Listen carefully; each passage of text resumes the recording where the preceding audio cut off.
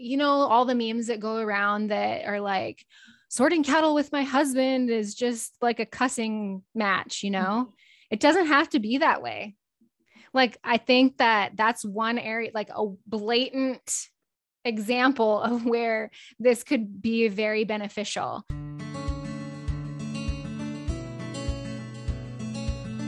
Hey, it's Shay Keister, and I'm your host and the founder of Casual Cattle Conversations, a global rancher education company that strives to bring honest thoughts and conversations from ranchers and leaders to other ranchers.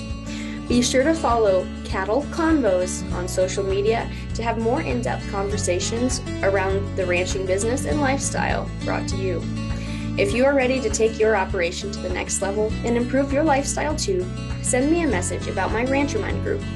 Rancher Minds are monthly roundtable discussions for ranchers to learn from peers and experts and leave the call with actionable advice to make changes on their own operations. With that, let's see who our guest is today and what experience and advice they have to offer you to improve your own operation. Alrighty, folks, let's take a second to hear from our friends at Red Angus. Mark your calendars for the 69th Annual National Red Angus Convention, September 14th through the 16th in Kalispell, Montana. The Commercial Cattlemen's Symposium kicks off the week and has a focus on heifer development and female marketing. Producer panels will discuss nutrition, marketing, and extension specialists from the University of Missouri and industry stakeholders will keynote the event to share perspective on successfully developing and marketing heifers. The final 2 days of convention are full of high-quality education and entertainment, with keynote addresses from Damian Mason, an agriculture trend speaker and humorist, Don Schiefelbein, National Cattlemen's Beef Association president, Jessica Spreitzer, the director of trade analysis for the U.S. Meat Export Federation, and Terryn Drieling, an Enneagram coach and podcaster. The wide variety of speakers, plus updates from Red Angus leadership and committees, provides a valuable lineup for every beef producer. Located near Glacier National Park, Kalispell is a prime location to visit with the family. Attend the convention and stay afterwards for a great family vacation. Registration is now open for the National Red Angus Convention. Visit redangus.org to sign up and book your travel for a can't-miss convention. All right, Terryn. Well, we have met in person before and had some chats on Instagram mainly, but I'm excited to have you on the show today to talk about the Enneagram, which is probably a new topic or even word in the vocabulary for a lot of listeners, but I think they'll find a lot of interest in how it can impact working with their family today. So, I mean, to start off, do you just kind of want to talk about your background and what you do? Because from what I can tell, you wear a lot of different hats. So how would you describe what you do? Sure. Well, first, I want to say thanks for having me today. I'm really excited about our conversation. So my husband and I ranch in the Sandhills of Nebraska with our 3 kids. We work for a larger ranch. And so that's our day to day. That's what I share online on my social media, Faith, Family, and Beef, switching over to Terryn Drieling.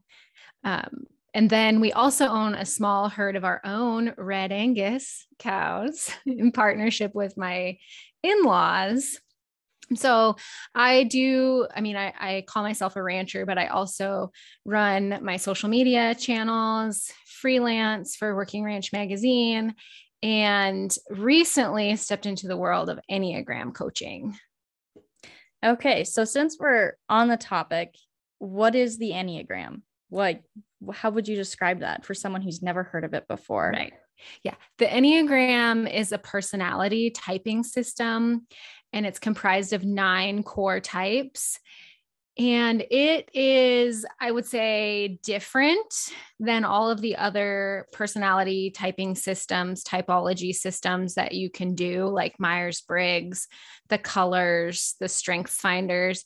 I've always been really interested in personality typing systems, but this one has by far helped me the most, because where the other systems tell you your behaviors and traits, and that's sort of how they categorize you into your type, the Enneagram is determined by your motivations. So what drives you to do all that you do?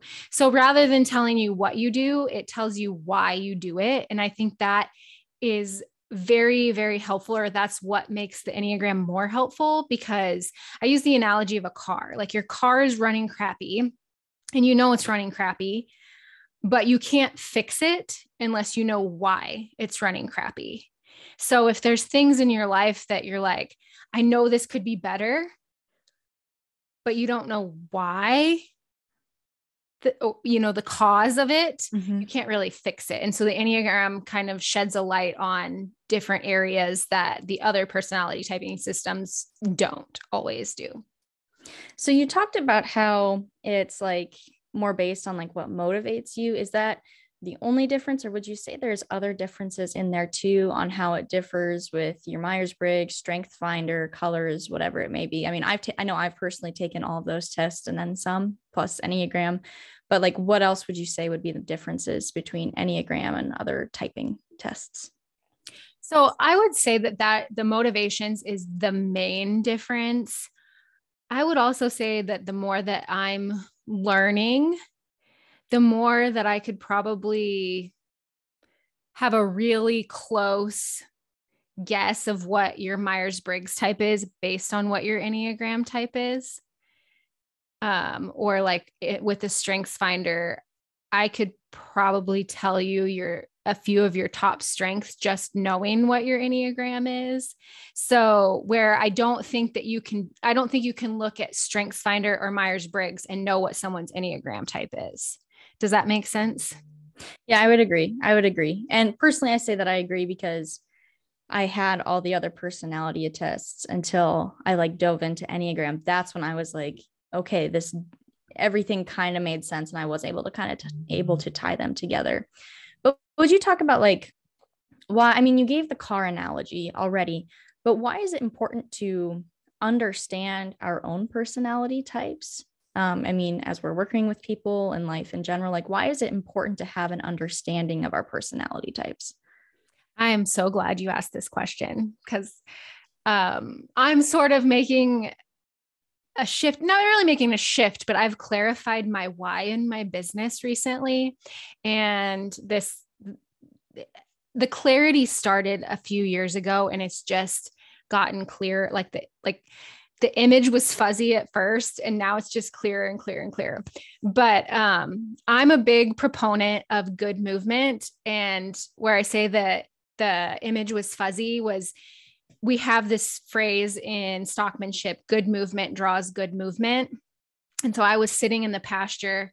It was actually more than a couple years ago. It was 6 years ago. I was sitting in the pasture watching pears trail. I was moving them to a new pasture by myself, several hundred head of pears by myself. And I'm watching the pears trail through the gate. And it was actually 2016. And we were in the, like, just gearing up for a really awesome election season. and note the sarcasm there. And I was seeing all the division online and I was thinking to myself, watching these pears go through, like, good movement draws good movement. And it doesn't just apply to our cattle. Like if we want our cattle to move, we have to understand them and how to communicate with them. And in order to do that, we have to understand ourselves because it starts with us. The good movement starts with us.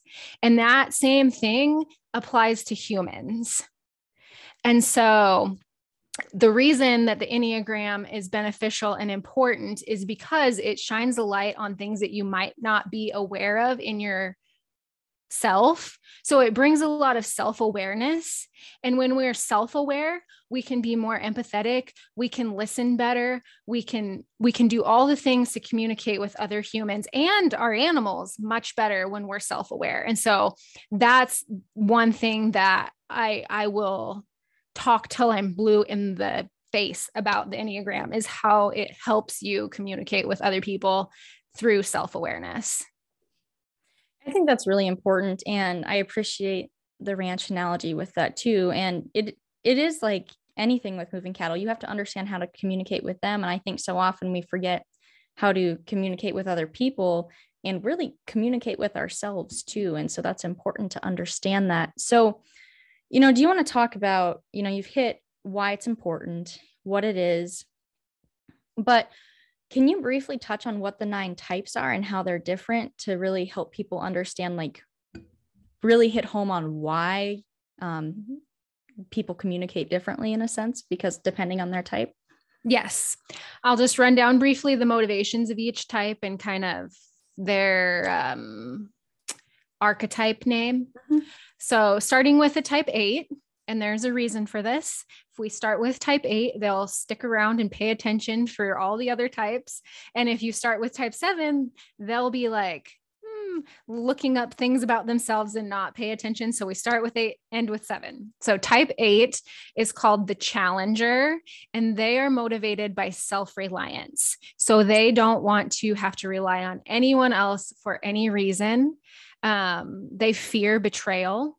So that's why they don't want to have to rely on anyone else. Their motivation is self-reliance. These people are also very honest, direct, straightforward, blunt, to the point. And that can sometimes come off as them being rude. They're not being rude. That's just their talk style. I mean, they can be rude. Everyone can be rude.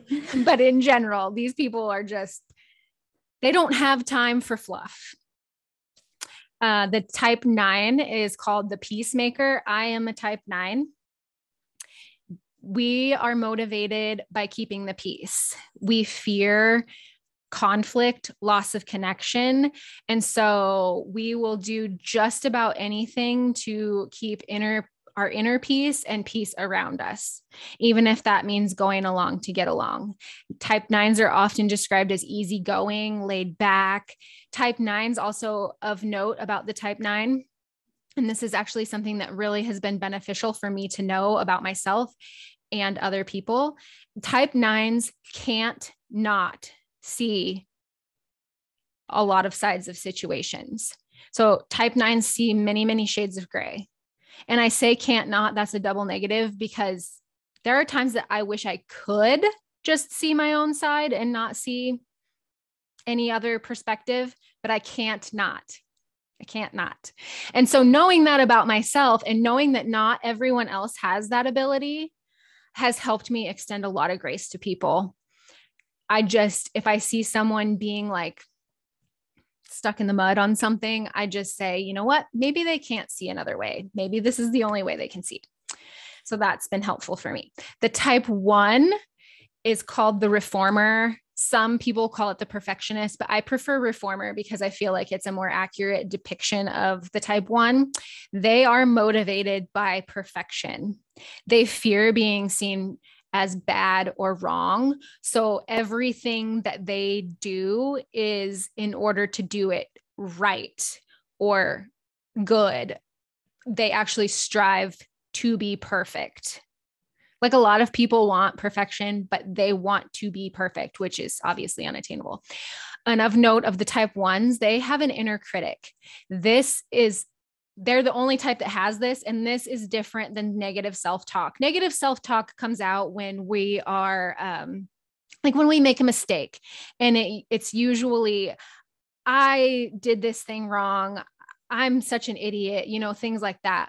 The inner critic is with these people 24/7, 365 days a year, all the time, all day, every day. And it uses words like, you are bad, you are not doing this correctly. It's very critical. So they have that inner critic, which they can turn the volume down on, but they can never get rid of the inner critic. The type 2 is called the helper. Their motivation is love and appreciation, and they fear not being loved or not being helpful. So they are everything that they do is driven by that love and appreciation, or need for love and appreciation. So these are the people that can walk into the room and see who needs help and go help them without asking. And they also have a hard time saying no. So they're the ones that will also make the cookies for the church bake sale, even if they don't really want to make the cookies. And of note about the type 2, the helpers, they don't realize that they have needs themselves. So their weakness is pride. And that pride comes in the form of believing that everyone else has needs and they don't. And they also don't know that the rest of us who aren't twos don't have the ability to just automatically know when they need help and help them without them having to be asked. So that can be a cause of some resentment for them because they're like, I need help. They should know. Why aren't they helping me? But they don't always realize that we don't have that superpower that they have. The type 3 is called the achiever. And the type 3 is motivated by admiration and affirmation. So they fear being seen as worthless or unsuccessful. And what I mean by admiration and affirmation is they want to be admired and they want people to let them know that they admire them. So 3s are, I like to call them magicians, because once they set their mind to something, they can just make it happen. They have a lot of energy. They're very goal-oriented and driven. Of note about the 3s, they have the ability to walk into the room and read the room, sort of like 2s, but instead of knowing who needs help and helping them, they know who the room needs them to be, and then they can show that side of themselves to the room. So type 3s are really good at fitting in anywhere they are. Okay. Type 4s are the individualist. Their motivation is uniqueness. So they fear being the same as other people. They also have some fear of abandonment because they believe that they're too unique, that no one will like them for who they are. So that's where that fear of abandonment comes in. So everything the 4 does is driven by that uniqueness. 4s also are the biggest feelers on the Enneagram. This does not mean they get their feelings hurt easy. This means that they essentially wear their emotions on their sleeve. They're not afraid to feel feelings like some of us are, and they're not afraid to share feelings with other people. They also can sometimes fall into this trap of believing that they're missing some sort of normal that the rest of us have that they don't have.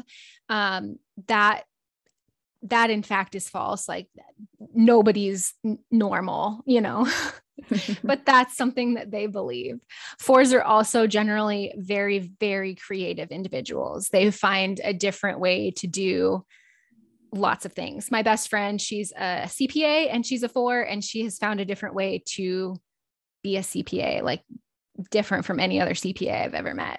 And I don't mean like creative accounting, like some people think of creative accounting. I mean, like she really, instead of just doing your numbers, she builds a relationship with you. So that's how she does that differently. The type 5 is the investigator, and their motivation is knowledge. So they fear being seen as incapable or incompetent or having their energy reserve depleted. So they wake up. This is an interesting fact about 5s. They wake up every day with a set amount of energy, and they can watch that energy gauge. Like I think of it as a fuel gauge. They watch the gauge go down, down, down. The closer it gets to E, they're very aware. And so then they will need to get away and refuel.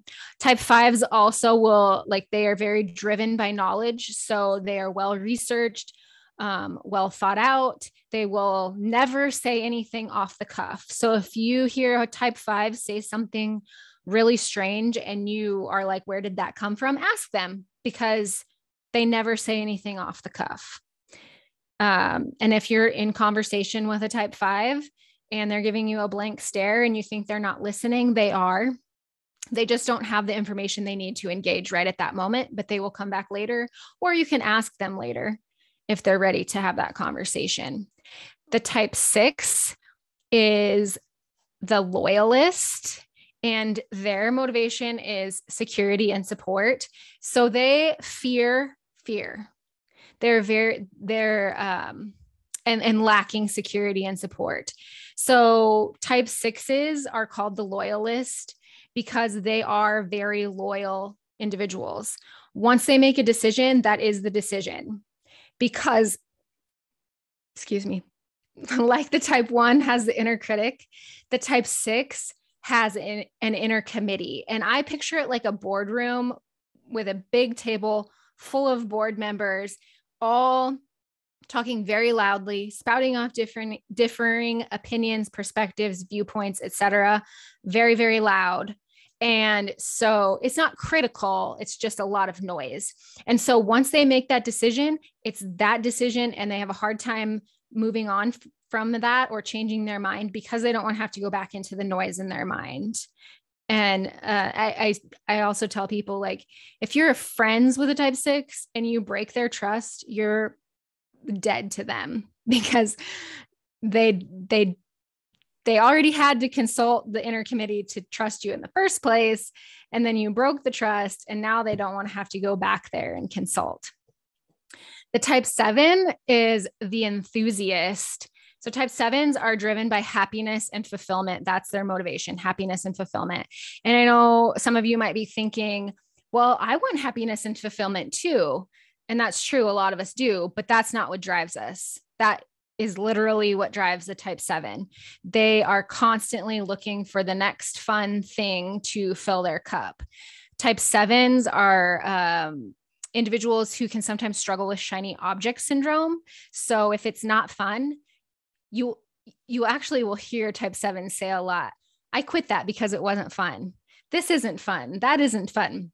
So if it's not fun for them, they're not going to keep doing it. They're going to move on to the next fun thing. All right. I think you got 1 through 9 there. I did.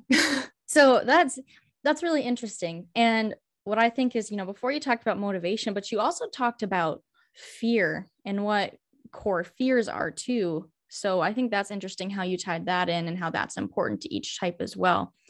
Now, how do people officially type themselves? Because like I took a few quizzes, I've done like some research, and I visited with you, but like when it came to like working with my parents to each have them do it, it's kind of something where we just kind of turned to online quizzes and thought about it. So we, maybe have an idea, but is that an accurate way? Because we personally want to use it to help work with each other better on our operation. But how do you find the most accurate typing to better understand yourself and those you're around?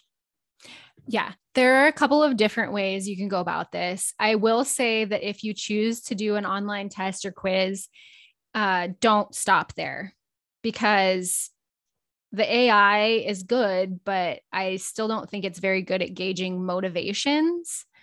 And sometimes as humans, we subconsciously choose answers that we want to be instead of what we actually are. And it's not that we're necessarily trying to do it that way. Like I said, it's subconscious. So if you're going to take a test or a quiz, I recommend grabbing a book like The Road Back to You by Ian Morgan Cron and Suzanne Stabile, and doing a little more research, or read the book and read about maybe like if the quiz gives you top 3 types, you can skip to those types first, but I recommend reading all the types because it's just good to know about all the other types as well. But focus on the motivations. And so when I brought up the fear, when we were going through the 9 types, that's part of our motivation. So our motivations are made up of our fear, desire, weakness, and longing. So the weakness is what we struggle with. And then the longing is what we want to hear to counteract the lies we tell ourselves. So that's what your motivation is made up of, those 4 things. And so it's important to focus on those 4 things. And it's going to take self-reflection. So that's one way you can do it: quiz and then read. You can skip the quiz altogether and just read, or you can come find an Enneagram coach such as myself who offers typing sessions, and we can help guide you there. So we cannot tell you your type, and you cannot tell anyone else their type, because it's based in motivations and not behaviors. And because of other nuances through the Enneagram, like wings and where we are in stress and security and our instinctual subtypes, our dominant instinctual subtypes, 2 people of the same core type with the same motivations can behave very differently. So that's why we cannot type other people, because we only see their behaviors and we don't know their motivations. Only they know their motivations. So, but working with an Enneagram coach, we can help guide you there. Listening, we'll ask you questions. We'll listen to the language you use. We'll kind of guide you we'll help you narrow it down and guide you. And then we will, if you're working with me, we'll discuss all the 9 types, and then you will decide I am this. But any way you choose to do it, test, reading, working with an Enneagram coach, it's going to take honesty and self-reflection. I think that's really good input on that. So have you, like, you've worked individually with people to help them discover their Enneagram type. Have you worked with groups of employees that work with a business or different ranch families? How have you, and when you do that, how do you see that impacting the productivity of their businesses and their work life relationships? What's the impact of that understanding? Yeah. So I haven't done any for several months because cabbing and branding and all of that, but I actually had the opportunity to do 4 workshops with all of the employees were split up. So it was 4 workshops total, and I covered all the employees of the ranch we work for. And it has been really interesting to see because I'm so close to it here. Like I can actually stick around and see what happens. And it's been really fun to see how the communication has changed based on what people know about each other now, because everyone shared their type with everyone else. So everyone knows. But then also it's been fun for me when the guys will come and ask questions or email me questions, or, so when I do these workshops with groups of people, I don't just leave you hanging and like, here's your type, good luck. No, you get support afterwards. And so that's been really, they've asked a lot of really good questions, and it's been really fun to see the communication dynamic improve now that everyone knows everyone else's type. So that's really cool. So like, what are some of those questions? I mean, because like you said, it's not like, here's your type, you're good to go. I mean, there comes a point where you have to implement that understanding and start using that in your life. So, how, I guess maybe a better question is, once you kind of discover your type, how do you start implementing that into your life and using that knowledge to your advantage? Right. So, one of the ways to do this is to take a look at where your core type, I referenced nuance before, and I said where we are in stress and security. So when we're stressed out, we can take on the negative type traits of our stress number. So each type is connected to 4 other types. So I'll use myself as an example. As a type 9, my wings, which are the numbers on either side of my core type, 8 and 1. Those are my wings, 8 and 1. So knowing that those are my wings, I can pay attention, and wings are like a seasoning or additional, like they add to your type. So for me as a type 9, my 8 wing, where a type 9 would try to avoid conflict at all costs, my type 8 wing helps me engage in conflict when I need to. I have a stronger 8 wing than my 1 wing. The 1 wing helps me be more organized, structured, etc. And then the stress and security number for the type 9, 9s slide into the negative traits of type 6 when they're stressed. So remember, the motivation of 6 is security and support. 6s are the most worrisome, fearful type on the Enneagram. So when I'm stressed out, I worry, or I feel anxious. My chest gets tight. Like I think worst case scenario sort of things. And then when I'm on my growth path or my security path, that's to the type 3. And so that's where I can get moving, because type 9s have a hard time moving forward because we're trying to avoid conflict and anything that disrupts our inner peace. And sometimes change disrupts our inner peace. And so even like good change, like chasing after goals and stuff, is hard because it disrupts us. So when I'm on my growth path or taking on the positive traits of my security number, which is the type 3, remember they're the achiever. then I can get stuff done. I can meet those goals. I can move forward in my business or whatever it is that I'm trying to get done. I can do that there. So that's one of the ways that it's beneficial, is to know where you go and what you do in stress and security, because typically we'll have triggers that send us into what I call our stress hole, which is like, you can't control it. It's saving you from yourself. Suzanne Stabile, who I listen to and read a lot of her work, she says that it's a good thing that type 9s go to 6 in stress, because otherwise they would never worry about anything. So it's like saving me from being like, oh, it is what it is all the time. Like I worry about something. So the stress slide is not always a bad thing. It's to save you from yourself. And also when you become more self-aware, you can figure out those triggers. And then instead of sliding into the stress hole and taking on the negative traits, you can use the positive traits of your stress number. So instead of thinking worst case scenario and getting anxious and tight chested about it, I can think worst case scenario and make a plan for what I do if that happens. Does that make sense? Yeah. And I appreciate you going into like what wings are, and then, you know, your stress type, or then like you said, the growth or security as well. Because I know when I first started getting into it, I was a little confused, because it was like, I definitely did mostly identify as a 3, but like you said, the wings are sprinkles. And sometimes I see myself depending on the scenario, I can see myself in other types. So that makes a lot of sense. And I mean, I can see how that would be really valuable to know. So if my dad's an 8, you know, where does he go when he's stressed? And that would help me communicate as well. So no, that's pretty neat.